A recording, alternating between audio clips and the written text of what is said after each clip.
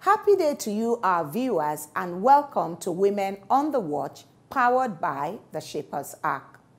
At Women on the Watch, we are committed to exposing scripture-based and time-tested principles for practical application to modern-day issues of personal development and relationship management. My name is Wonuola Adetayo, and our scripture for today will be taken from Mark chapter 9 and verse 43. Mark chapter 9 and verse 43. And if thy hand offend thee, cut it off. It is better for thee to enter into life maimed than having two hands to go into hell, into the fire that never shall be quenched. And our case study is still that of Sapphira, the wife of Ananias, as documented in Acts chapter 5, verses 1 to 11. Our episode for today is titled Flawed Females and the Flawless God. Last week, we looked at how looking good may be bad business as we examined the flaws of Sapphira, the wife of Ananias. And in last week's episode, we defined character flaws using the acronym BEAD, which stands for blemishes, imperfections, and defects in our personalities and in our character. We learned from Sapphira's experience that allowing our flaws to fester unchecked can lead to very disastrous consequences. It is for this reason that today's episode is devoted to examining the consequences of unmanaged character flaws. And thereafter, we will look at curbing strategies that will help us to tame and possibly eliminate our character flaws. Our story for today is the story of Sapphira as documented in Acts chapter 5, verses 1 to 11. According to the Acts of the Apostles chapter 5, Sapphira and her husband Ananias were members of the early Christian church in Jerusalem. Sapphira and her husband were a part of the faithful baptized followers of Jesus Christ. This couple was also numbered among the powerful, caring community of believers during their time. Whilst the name Sapphira means beautiful or pleasant, her action on this fateful day was far from pleasant. Sapphira and her husband belonged to a community of believers that held all things in common, according to Acts chapter 2, verse 44, and Acts chapter 4, verse 32. It was therefore not surprising that Sapphira and her husband were prepared to sell their land and donate to the community, as this was the general practice within that community. It was therefore an unexpected and sad situation that this couple planned a conspiracy together to deceive the community by holding back part of the proceeds whilst lying that they had given the full amount of the sale of their land to the community. On this fateful day, Sapphira's husband arrived earlier than his wife and proceeded to hand over the proceeds from the land sale to Apostle Peter.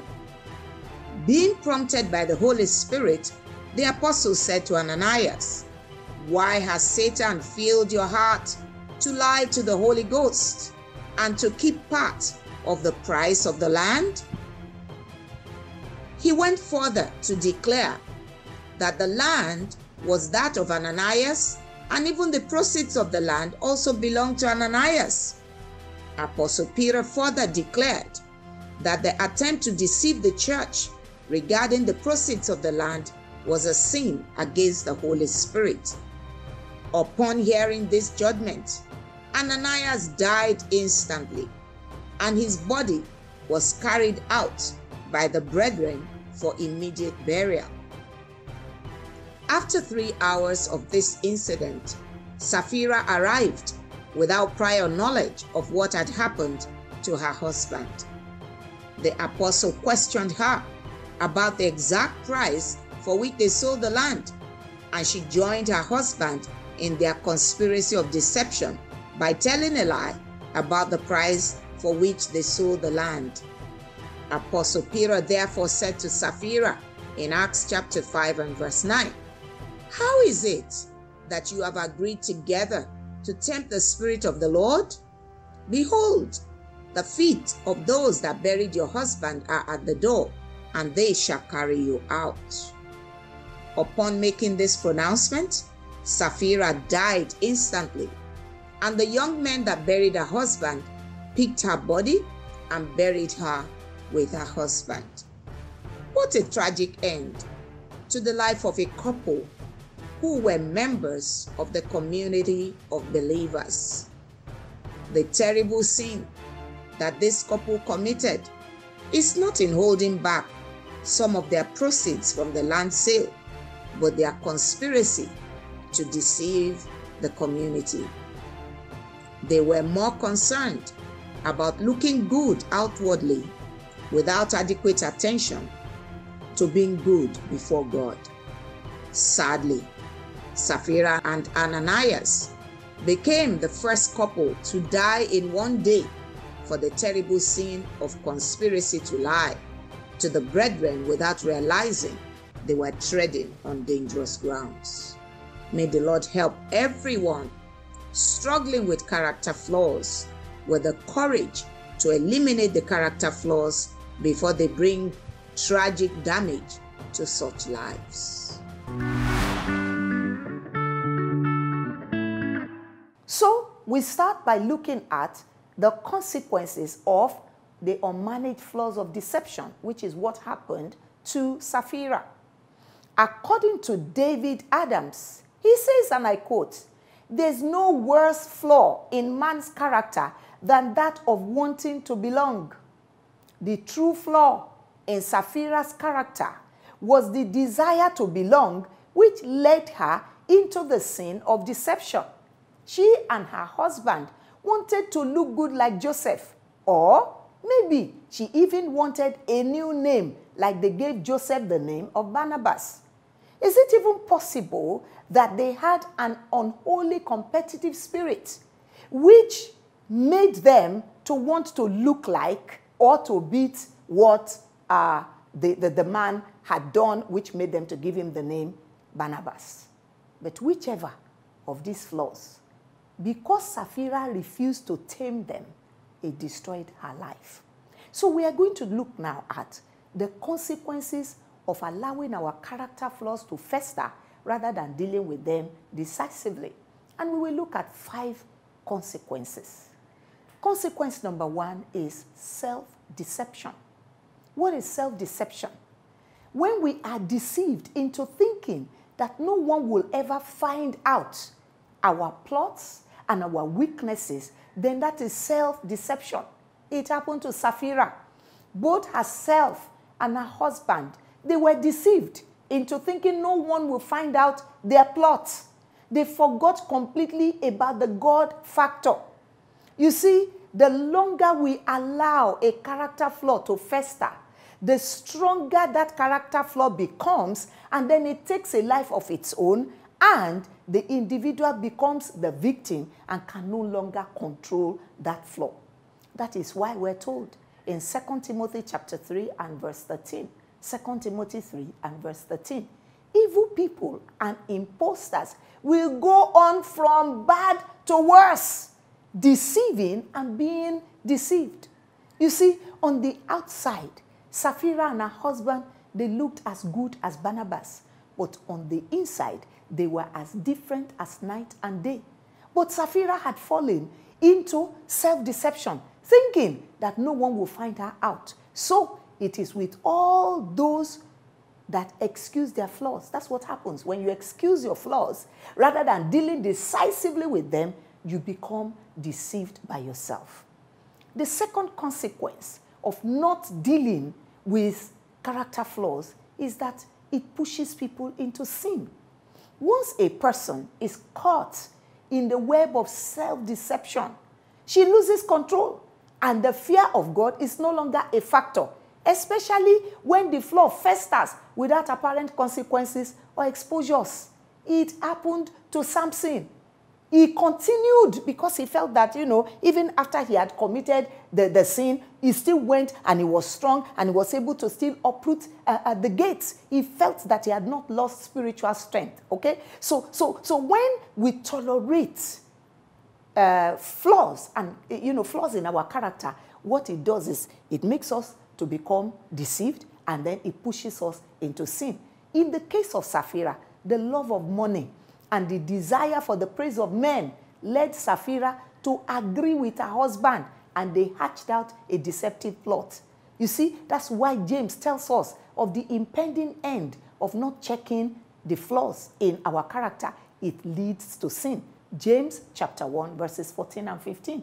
James 1, 14 and 15, it says, when every man is tempted, when he is drawn away of his own lust and enticed, then when lust hath conceived, it bringeth forth sin. And sin, when it is finished, it bringeth forth death. So the second consequence is sin. The third consequence is exposure. In Luke chapter 8, verse 17, it is written that nothing is secret that shall not be made manifest, neither anything hid that shall not be known and come abroad. You see, like many believers, it is highly possible that Sapphira and her husband, they knew this, but they had become so consumed with the praise of others that they forgot that the only one whose praise really matters is the Almighty God. Or perhaps, maybe they thought, that the exposure will only be in eternity. And so they were hoping that, before we will leave here, there will be opportunity for them to repent. David had the same erroneous thinking. He impregnated another man's wife and to prevent people from knowing so that there will be no public exposure, he decided to terminate the life of Uriah until God sent Prophet Nathan to tell him that, all your sins are naked before God. That's why 1 Corinthians chapter 3 verse 13 tells us, every man's work shall be made manifest, for the day shall declare it, because it shall be revealed by fire, and the fire shall try every man's work of what sort it is. My prayer for you and for me is that as many of us that are struggling with character flaws that we think are covered and that no one can see, may we never, ever find ourselves in public exposure. I pray we will find the grace to take decisive steps to eliminate our flaws before we become a spectacle for the world to see, just like Samson became a spectacle for the whole world to see. The fourth consequence of not taming our character flaws is judgment. It's judgment. 1 Peter chapter 4 verse 17 tells us, the judgment will begin in the house of God amongst us believers. It was the Holy Spirit that revealed to Peter the lie of Sapphira to teach us believers a harsh lesson about the importance of integrity in the life of a believer. Just like God revealed to Elisha about Gehazi's deception in 2 Kings chapter 5 verses 25 and 26. You see, whatever we are, whatever we own, they belong to God. Sapphira failed to realize this or omitted to warn her husband about this. Furthermore, their failure to realize this caused them to forget about the intents of our heart that are naked before God. God had to judge them very harshly. Why? To cleanse his church. According to John Maxwell's Leadership Bible, it says, and I quote, God had to surgically remove the spiritual cancer from the church by taking their lives. As many people that saw the consequence of sin in the life of Sapphira and her husband, the reality of the power of God to judge his church dawned on them. We also must learn from this experience and denounce our character flaws before they devour us. The Bible says, though hand joined in hand, the wicked shall not escape. This takes us to the fifth and the last of the consequences of not taming our character flaws. And that is bad legacy. Bad legacy. Sapphira and her husband, oh my God, would continually be remembered as dishonest believers who lost their lives wanting to look good without being good. They wanted to appear generous without truly being generous. They wasted opportunities and resources that God entrusted them with simply for a selfish ambition of looking good. What a tragic end for a character flaw that could have been dealt with. The Bible says in Proverbs chapter 19, verses 22 and 23, the desire of a man is his kindness. A poor man is better than a liar. And Ecclesiastes chapter 7, verse 1a says, a good name is better than precious ointment. Now that we have looked at 5 terrible consequences of not managing or not taming our character flaws, we will now look at how can we curb these character flaws? What are the curbing mechanisms? You see, we serve a flawless God. Yet, our flaws are a continual reminder that we are flesh and blood. We should do to our flaws, deal with them, separate from them, so that we can continually aspire to be like our flawless God. So, what are the steps that we can take? The first step is to learn not to dismiss our character flaws as if we are helpless. If somebody says you are struggling with anger, admit it. Don't say you are the people just getting me upset. If somebody says you are struggling with intolerance, admit it. You see, once we can identify our flaws, immediately we notice that they violate scripture principles. We must immediately acknowledge them as sins that need to be washed away by the blood of Jesus. So we will quickly examine what are 5 steps that we can use to overcome our character flaws. Step number 1, fear God.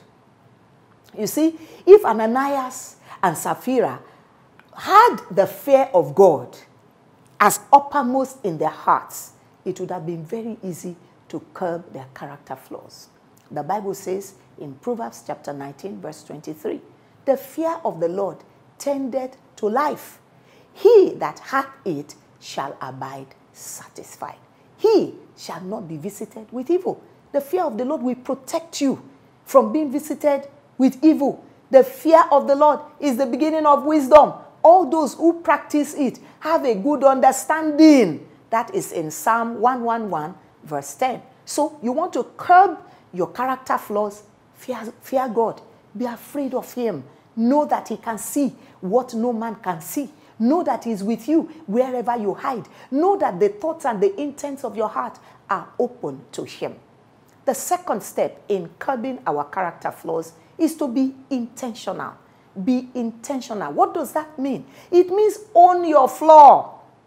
Don't live in denial. Don't excuse your character flaws. Take ownership of your character flaw. One of the ways to take ownership is to review the impact of your flaw on others. We see a very good example in Christ. When our Lord Jesus when Peter denied Jesus 3 times, the Bible recollects that his heart was in pain. Why? He looked at Jesus and said, oh my God, 3 times I have denied my master. He looked at the implication and the impact of that flaw. What was Peter's flaw? Fear. He had a fear. If I admit that I know this one, what are people going to do to me? But instantly when he looked at the impact that flaw had on our Lord Jesus Christ, he owned his problem. If Sapphira had thought about the injustice and treachery of deceiving Apostle Peter, she might have caught the unholy desire, most especially when God gave her that opportunity. Because when she came back, the husband had already died. And God gave her a second chance to be able to admit to Peter that, oh, I'm sorry, we had a plan. But she did not. She did not, because she did not think of the impact. She didn't own her flaw. She excused her flaw. So we need to intentionally, if we want to curb your flaw, intentionally determine the traits that you want to imbibe in order to curb or eliminate that character flaw. What does that take? We must begin to intentionally study scriptures that are relevant to addressing our flaws. If your flaw is fear, you have to begin to look at all the fear not. What has God said about fear not, so that you will use that to work against that character flaw of being fearful. If it is envy of others, begin to look at scripture passages that address that issue. The Bible says in Romans chapter 12 and verse 2, Romans 12 and verse 2, and be not conformed to this world, but be ye transformed by the renewing of your mind, that ye may prove what is that good and acceptable and perfect will of God. It requires a recalibration of our minds. And some of these flaws also can be helped when we pray about our flaws through the power of the Holy Spirit. When we pray through the power of the Holy Spirit will help us to flush these flaws out of our system. Now, this takes me to step number 3 in curbing our flaws. What's the step number 3? Practice self-discipline. Don't wait for others to discipline you. You see, Ananias and Sapphira, they waited, and unfortunately that discipline was instant judgment. We need to examine ourselves regularly so that we can tame our fleshly lusts that masquerade themselves as character flaws. The Bible says in 1 Corinthians 9:27, it says, I keep my body under. This is Apostle Paul. And I bring it into subjection, lest that by any means, when I have preached to others, I myself should be a castaway. Keep a daily journal to track your progress on the journey to mastering the flaw.